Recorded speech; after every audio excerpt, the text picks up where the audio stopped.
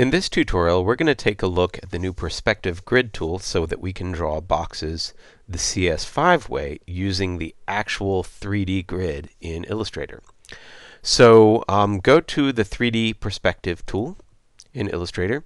You'll see this is what comes up, and you'll notice right here that we've got a little toggle here on the top left, which is going to be really important for us for what side we use. Right here is a little thing that controls the top. This controls where the bottom something or other seems to be. This also controls how tall, I guess, our grid is. This kind of controls how far out it is. I haven't really seen what exactly that does. These control where the starting and ending point is. I'm going to keep it right in the center, but I can take that up and back a little bit. And I think it's possible to take this a little left and right, or actually what's even better is controlling it this way, so that you control how far your horizon points are out from where your center point is, and that helps you kind of determine a little bit better if it's kind of rotated, and it'll take a little bit of getting used to. Here's where you can control the horizon line itself, how tall that horizon line is. But you can see that we can get pretty cool little 3D grid going on there. Now, to use the 3D grid for drawing, you want to select which part of the grid you want to connect to. So right now I'm going to start off with connecting to the orange side. So now I'm going to go to the rectangle tool and then start to draw.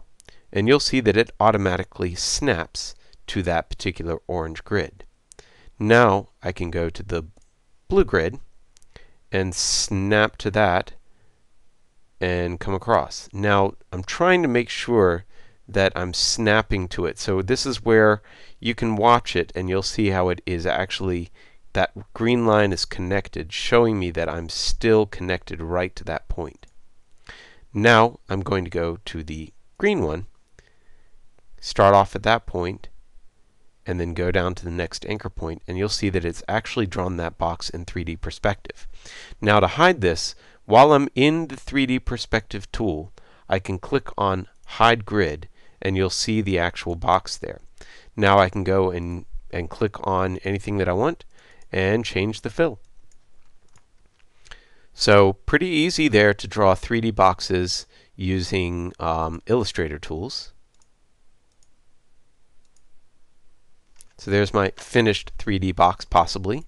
I haven't really worried about showing the different sides, but it does give me the ability to see the different objects here with the stroke in between.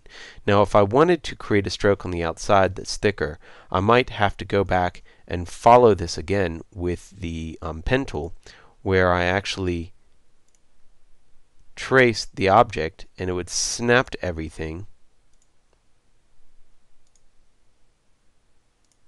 And now I can remove the fill, go to the stroke, and change the stroke settings so that it's a little bit bigger. So I might need to go to the stroke settings here and change it to maybe 2 or 3 points or so, and you'll see that I get a little bit more of that regular design style for 3D, where the outside line is thicker than the inside lines, and you'll just notice that it is an external line, but it's nice because I do have a continuous shape for it. Whereas when I brought it in from Flash, it was not a continuous shape; it was individual lines at that point. Last kind of thing that is kind of important with all of these is typically you want to make sure that your corner points are going to be rounded joins, because that tends to make better looking corners. And that concludes the basics of using the 3D perspective tool. Of course, there's a lot more you can do, so you might need to reference some of the other tutorials that are out there when using this tool.